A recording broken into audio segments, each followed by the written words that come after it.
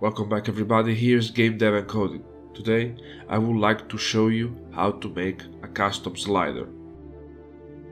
So as we all know, if we want to make a slider with colors in Unreal Engine 4, we have to put into the widget a SpinBox, which has two colors. In this case, we have rose and green. The problem is that we can actually set the value of the spin by clicking on it. And this causes on mobile the showing up of the keyboard. And so we don't want this actually.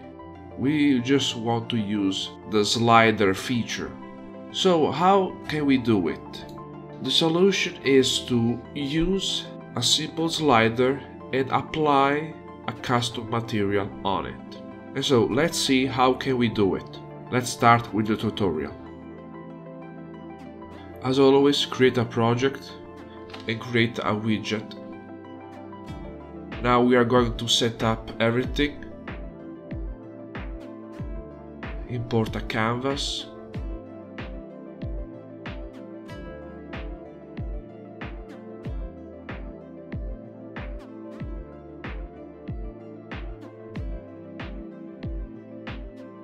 In this case, I'm also setting a background.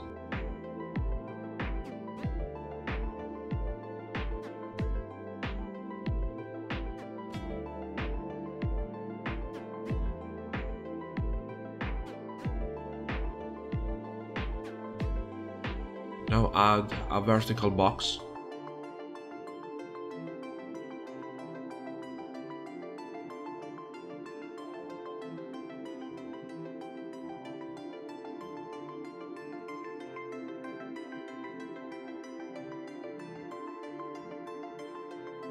And now add the slider. We need 3 sliders because we are going to do 3 kind of version. Very similar to each other, but I'm going to show you different colors. But the main concept is still one. So because this is a very simple tutorial, we're just going to open the blueprint level and create a widget. Get the player controller. Promote a variable and call it custom slider widget ref. Add to viewport. Get player controller and show the cursor mouse. Then set the input mode only and connect everything like this. Compile, save. So here it is, our 3 slider. Now we need to apply the material on each of them. So let's proceed with it. Create a material, call it slider material 1. Change the material domain from surface to user interface. Now we need an if. Then we need a mask. And we only need the red channel. Get the texture coordinate and link it. Now promote a parameter and call it value and set it as 0.5. Then make a constant which is 0 and link it in this way. Promote another constant and link it with the last node of the if. So in this case we have a white and black material. Now go back and duplicate the material and call it slider material 2. Now delete the 2 constant and now promote a 3 vector parameter. Change the color.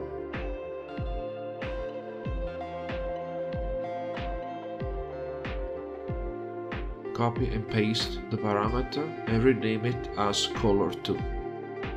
Link this with the last node. Then change the color.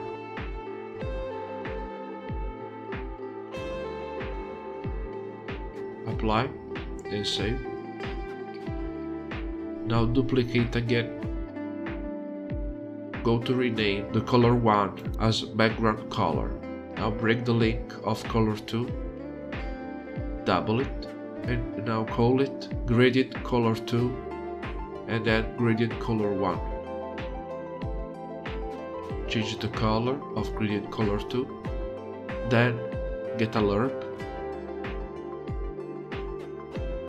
Now from the texture coordinate, get a linear gradient and link it with the alpha, and then connect the output of the lerp with the last node of our if. Apply and save. Go back to our widget event graph. Now we need a sequence. Add another node and create a dynamic material instance. Double it another 2 times. And now set for every each the materials we made. Then for each of them promote a variable. In this case promote a variable and call it custom slider material 1. Then custom slider material 2. And then custom slider material 3. Then get a make slate brush, then link custom slider material 1 with image, change the image size, in this case I set 256, double it, and now change again the image size for X and Y both 0, then go to draw as and set it no, then get a make slider style, expand it, and link everything in this way I'm showing you. Now because I want to make everything more clear, I'm adding a return node. Now change the bar thickness and set it 50. Get the custom slider 1 and set its style. And then link it with the slider style we just made. Link everything.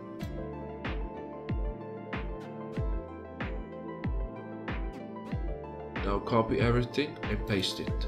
So what we have to do now is just to change the variable. So get, instead of custom slider material 1, get the number 2.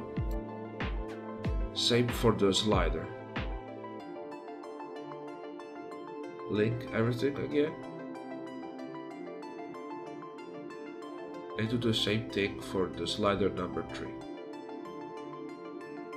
So change the material. And then change the slider.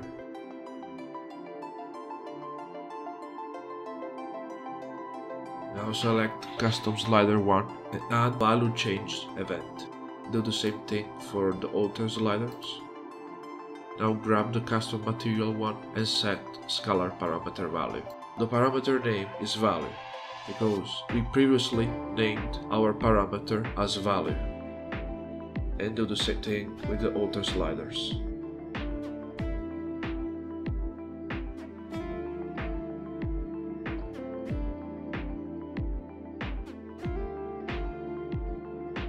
And this is the code. Just take a little review.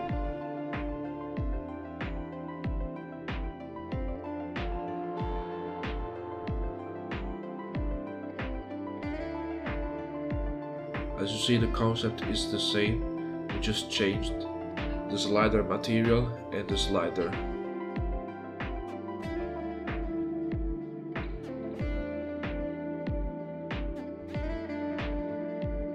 And here it is, our slider with custom material.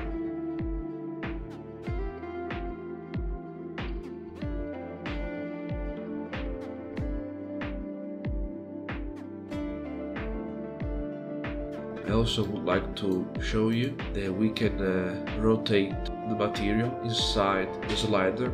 So instead of making horizontal, we can make it vertical.